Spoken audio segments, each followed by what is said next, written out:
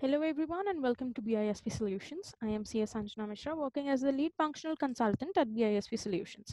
I specialize in synthesizing and analyzing the financial data. I have 7 years of experience in NetSuite, HFM, FCCS and so others. BISP Solutions is a tech company providing technological solutions across the globe. We have a far-flung proficiency in end-to-end implementation and support. Today, we'll be looking upon the GL impact of the transactions in the Oracle NetSuite application. In accounting, a general ledger is a record of all the past transactions of the company that is organized by accounts. General ledger accounts contains all the debit and the credit transactions that are affecting them. Now, when we come to our NetSuite application, NetSuite applications have two types of transactions. One is posting transactions and the others are non-posting transactions.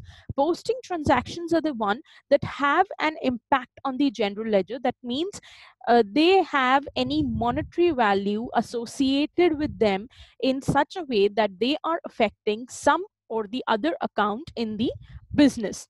Those are posting transactions. So when we are looking upon the general ledger impact on the transactions, we are only talking about the posting transactions and not the non-posting transactions.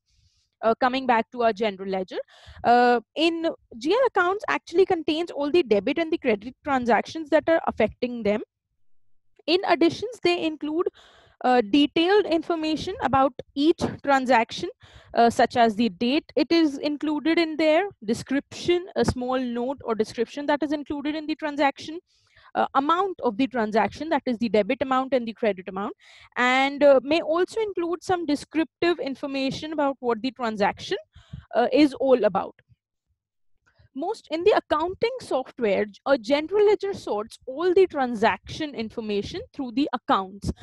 So the general ledger will have the information into it through the accounts that are affected in the transactions. Also, general ledger is the primary source of generating the company's trial balance and financial statements. The ledger's accuracy is validated by the trial balance, which confirms that the sum of all the debit accounts and all the credit accounts are equal. The transactions in the GL are related to various accounting elements like assets, liabilities, equity, revenue, expenses, gains, losses. Assets may include cash, AR, property, plant and equipment, and so on. Liabilities may include salaries payable, notes payable, accounts payable. Equity related journal entries are also posted in the general ledger, and the other unrealized gains, unrealized losses, and all the things, all the transactions are going to affect. I'm talking about the posting transactions. The transactions are going to affect the general ledger in any of the sub account of asset, liability, equity, revenue, expenses, gains, and losses. Now, coming to our NetSuite application. So this is my NetSuite application.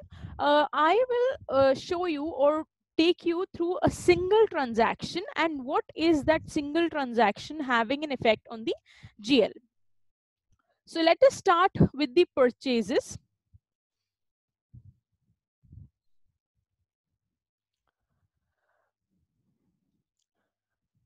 Yes, so as you can see, this is the purchase order that I had just entered yesterday. I had just created this whole trail. This is, I have entered the purchase order into my system. So what is the impact of this purchase order? And this is the impact my purchase of the purchase order entering into my business books. So this is the GL impact of this purchase order. Let us just look at the items that have been purchased. So this is the expense that is associated with this whole purchase order, and this is the item that has been purchased. Now, what is the GL impact of this particular transaction? So this is my GL impact, where my purchase order has a credit amount and administrative expenses are debited by 2500, and the inventory assets have been increased and hence have been debited by 74,499. That is the price, and the purchase order has been credited. So this is the GL impact. Now this is a GL impact of a purchase order where I have entered the purchase order and I have received the, I am not showing the whole trail here because it is going to take a lot of time.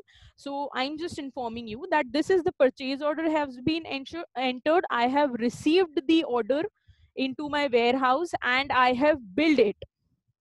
As you can see, the remark shows fully billed. Now this is the purchase order impact. Now since we have billed it also, so of course when I'm billing it, I will have the second effect of this transaction into my GL. We'll look at this. So here, since I have billed the purchase order after receiving my order into my warehouse, this is the GL impact of the billing. So the whole transaction has the same things where my inventory has been received not billed, general and administrative expenses, and the credit amount is accounts payable. That means I have an accounts payable to this company. Where when I'm talking about this vendor, I have accounts payable towards this company. So a liability has stood up into my books. So this is the second effect of this transaction, that is when I have been billed. And now I have actually paid the vendor. I have paid this vendor for the accounts payable that there were. So this is the third impact of this same transaction where I have paid it. So now my accounts payable have been decreased by $76,999, and I have paid it by a bank, that is the operating account of US1 bank. So I have paid it by the check or bank payment I have done, and this is the impact of that bank payment. So we have seen the impact of a transaction when it has when we have raised a purchase order, we have received it, we have billed for it. Now after billing, now the accounts pay, I have received the bill, the accounts payable is standing, and when I have paid the vendor in full, this is the effect on the GL of this one transaction. So this one transaction has actually three effects. One, when I have raised a purchase order and received the inventory. Second, when I was billed.